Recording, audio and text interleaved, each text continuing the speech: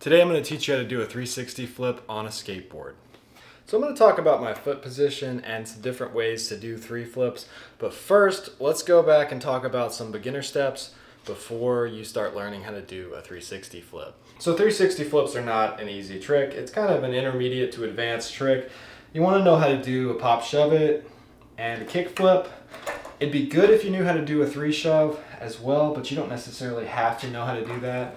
If you want a quick way to learn how to do some flip tricks, try taking your trucks and wheels off. This is what's called a carpet board.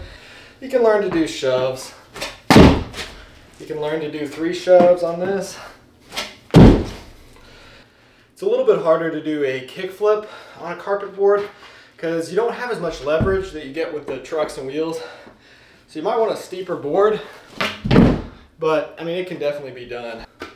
So yeah, mess around with that a little bit. Maybe a varial flip on the carpet. So the 3 flip is much easier on a regular skateboard than on the carpet board. I think a laser flip would actually be easier for me. Maybe when I'm fully recovered over whatever's going on with my head, I'll be able to do it. But we'll do some on a regular board. So for me, it depends on the kind of board I'm on. If I'm on a regular popsicle board, I've got my back foot right in that pocket and kind of on my toes. So my heel's lifted up because I'm really getting a lot of scoop. My front foot is behind the front bolts at an angle like this. So yeah, I'm just gonna take my back foot, scoop as hard as I can, and then just give the slightest flick with the front foot. The front foot stays up here, waits for the board to come around, and you want to kind of hit yourself in the foot with the nose or the front bolts. Catch it, put your back foot back on, land, and roll away. Of course, when you first do this, you're just barely popping it. It's kind of rolling around on the ground. You're not actually like flinging your back foot way off, catching it really stylish. It looks like you're catching it with both feet at the same time, but you are catching it with your front foot. Anytime you do more work with your back foot, your front foot catches it. So if you're doing more work with your front foot, like a kick flip, then it flips right up into your back foot and your back foot catches the tail like this and puts it down. So in that way, the 3 flip is more like a shove than it is like a kick flip. With the shove, you're popping with your back foot. Your front foot doesn't do anything but catch the board in the same way that it catches the 3 flip. It's actually going, like the regular shove's going the same direction as the 3 flip, so it really feels similar where your front foot catches it and puts it down.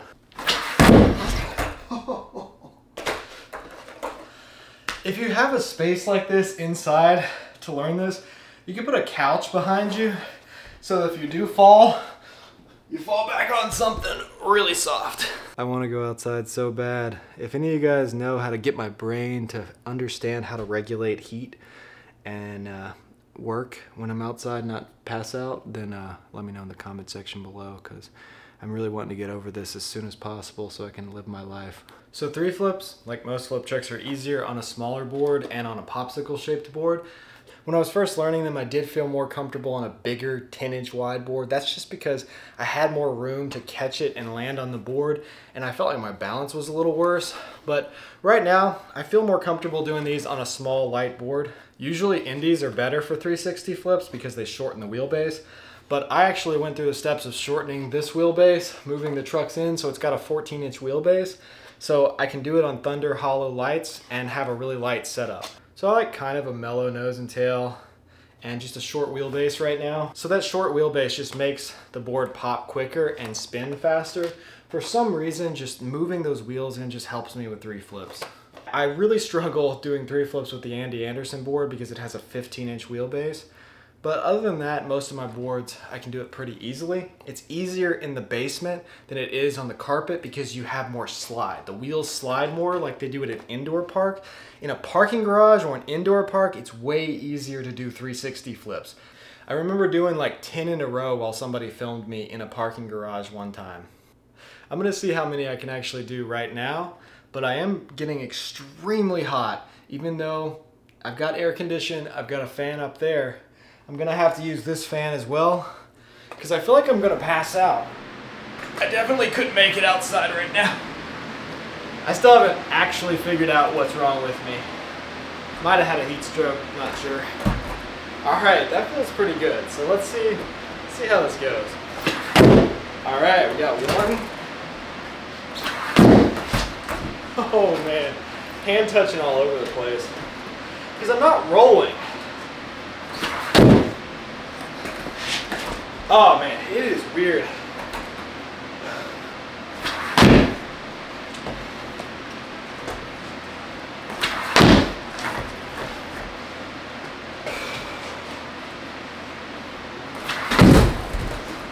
It feels like a totally different trick on carpet. I think it is actually easier on a slick surface like a parking garage or like an indoor skate park. One thing that helps for me is I move my foot back farther, like right in here, right in the middle of the board, and that makes it easier for me. Especially when I was doing it on the carpet, I felt myself really wanting to move my foot back farther than I normally do at the skate park, because normally when I do these, I'm doing them out of a quarter pipe or out of a bank ramp. I don't do a lot of them on flat ground, so normally I have my foot up here, and it just makes it easier to have balance when you're going out of a quarter pipe. But if I'm doing them just stationary, it's actually easier to move my foot farther back. I think when I first learned these, I really had my foot way back, even farther than halfway across the board. You really don't want it to move forward that much, but when you're not rolling and when you're not going this way, the board and you seem to want to go that way, especially on this carpet. You can try it in grass or on carpet, but I do feel like it's actually easier while rolling for this particular trick.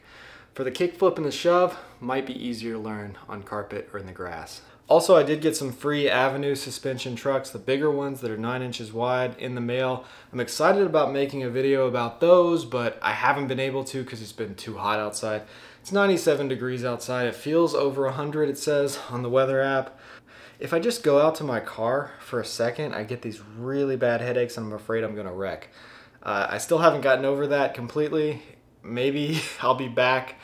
Hopefully I'll be back in the fall actually doing videos outside and actually going places. I feel like trapped in the house right now, but hopefully I'll be able to get back outside soon.